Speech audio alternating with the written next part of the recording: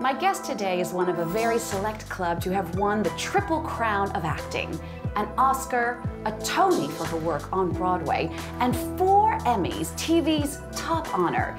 Here at the Monte-Carlo Television Festival in Monaco, she's been awarded the Crystal Nymph for a lifetime of achievement in TV. Dame Helen Mirren, hello. Hi. You have won so many awards over your career. What does this particular one for your work in television mean to you? Well, I think it's such an interesting time in television right now, isn't it? I mean, when I started off my career as an actress on film, I started on British television. And at that time, the saying was that British film is alive and living on television, because the British film industry was very sad, very thin, very unimpressive. But the work that was being done on television was very interesting. All the good writers, all the good directors were working on television. Many of the British directors who then became big Hollywood directors started on British television.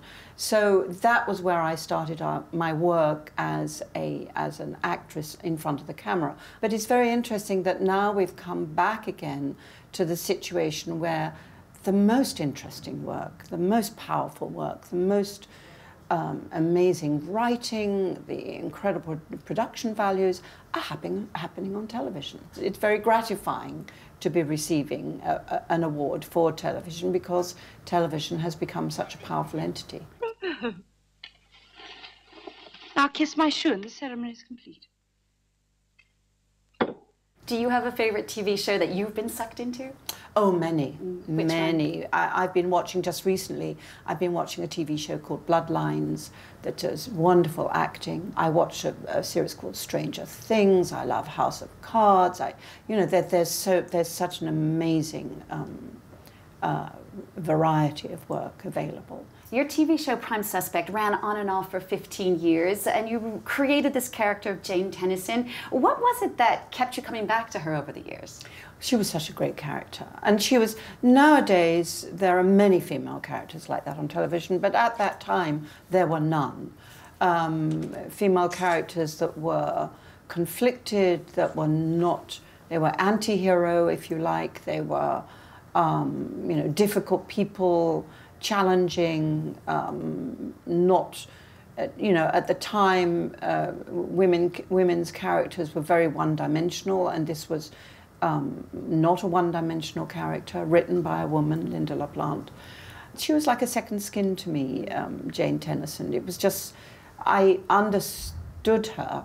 It was interesting, you know, obviously as we progressed on, we had many different writers, but I would always say to the writers, take this and take it wherever you want it to go. I give you complete artistic freedom. And that actually was artistically a really good thing, because, you know, they would take the character in unexpected directions.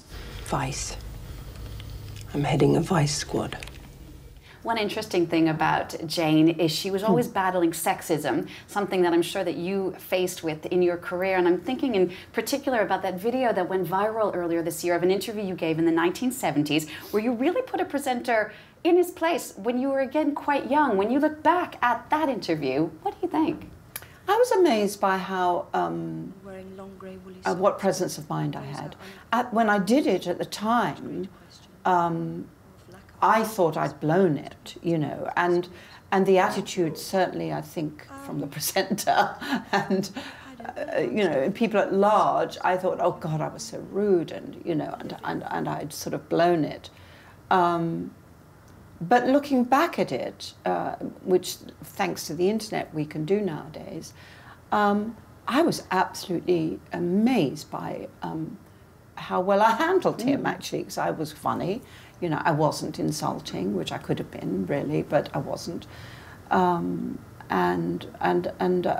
thought I handled it with grace, actually. Come on, spit it out. I meant your figure. My figure? Hinder you?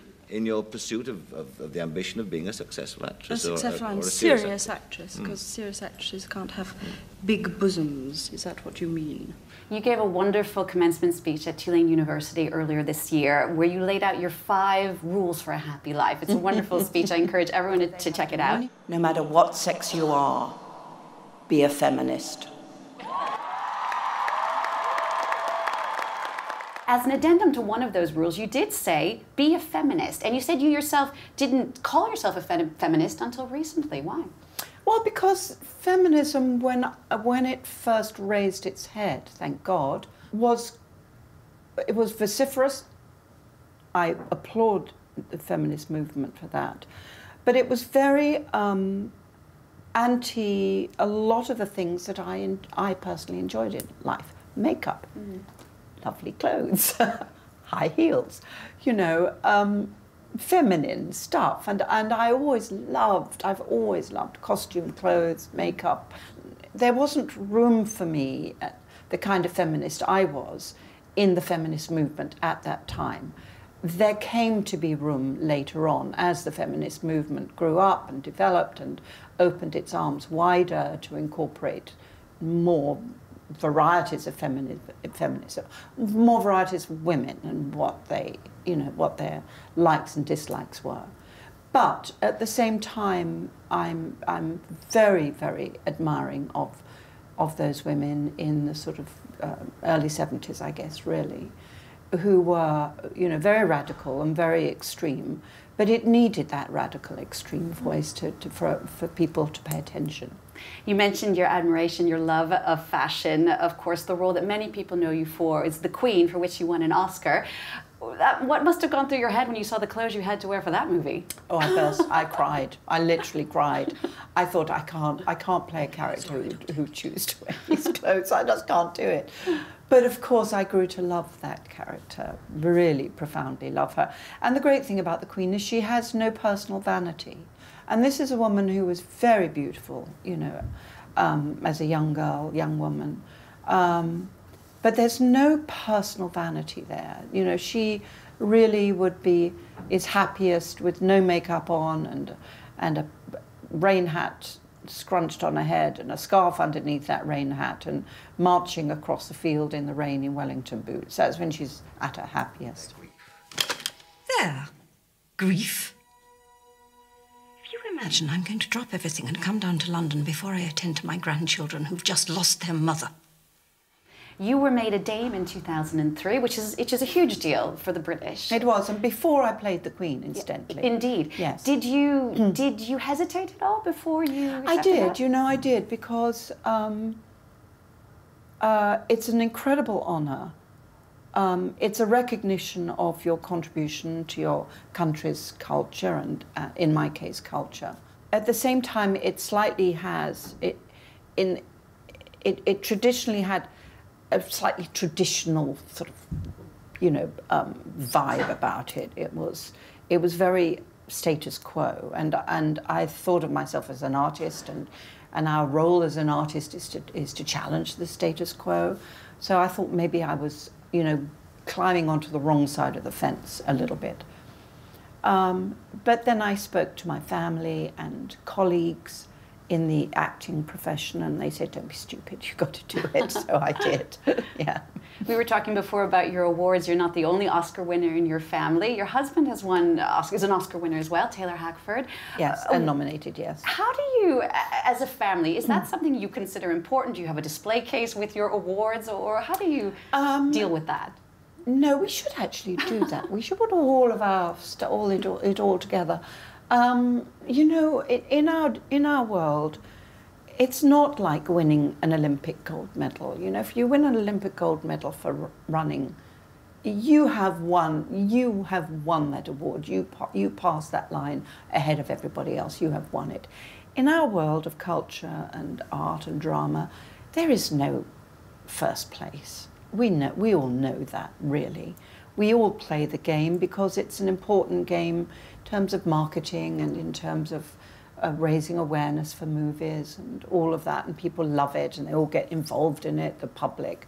So it's important, but we all understand that actually, culturally, culturally and as artists, you can't say that this performance was better than that one, or this film was better than that film. It doesn't work that way. So, of course, we're proud and we're happy, that the golden light fell upon us at one point in our lives, but we don't elevate it to a position that it really doesn't belong in. Just to wrap up, if you could go back to give your 20-year-old self a little pep talk, what would you say to her? What would you encourage her, knowing what you know now? Certainly stand up for yourself. To go back to the Parkinson interview, I was surprised that I did actually stand up for myself. And look how it worked out for me. So yes, stand up for yourself. And also, incidentally, stand up for other people. If you feel that an injustice is being done either to yourself or to someone else, stand up, face it out. It's uncomfortable very often. It's embarrassing. People, especially if you're a woman, they look at you like you're an annoying person. Be annoying. Wonderful words to close with, Dame Helen Mirren. Thank you so much. It's been a pleasure. Thank you. Last night we served this in this restaurant. The cuisine is not an old, tired marriage. It is a passionate affair. Decent Americans feel that Hollywood is just a haven for overpaid traders. You have your orders, Lieutenant. Your job is to be their eye in the sky. Yes, ma'am. We need to put a hellfire through that roof right now. All along, you have thwarted me and closed the doors in my face. We should be reunited with what is rightfully ours. Who did you write the letter to? I wrote the letter to Death. Nice to meet you. They're charmed, I'm sure. You Are Here, your programme spotlighting French heritage. Versailles, the Louvre and the Mont Saint-Michel are all well-known stars of French heritage. But French genius and France harbors many other hidden treasures. The arts, gastronomy, architecture, as well as nature's wonders. Come along with France 24 and discover France's living heritage. From young apprentices to accomplished craftsmen, farmers to Michelin star sporting chefs. Meet these people whose passion for their professions preserve and drive French heritage. You Are Here on France 24 and France24.com.